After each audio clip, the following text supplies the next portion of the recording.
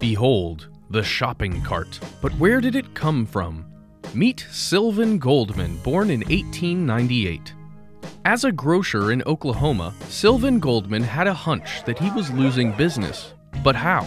Turns out, the customers bought only as much as they could carry.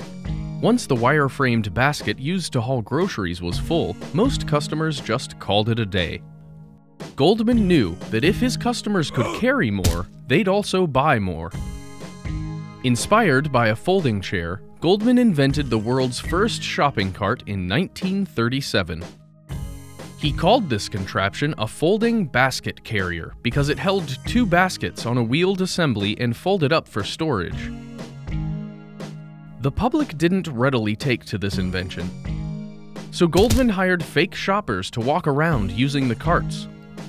The publicity paid off, and by 1940, Goldman's patented basket carrier was a popular item in grocery stores from coast to coast.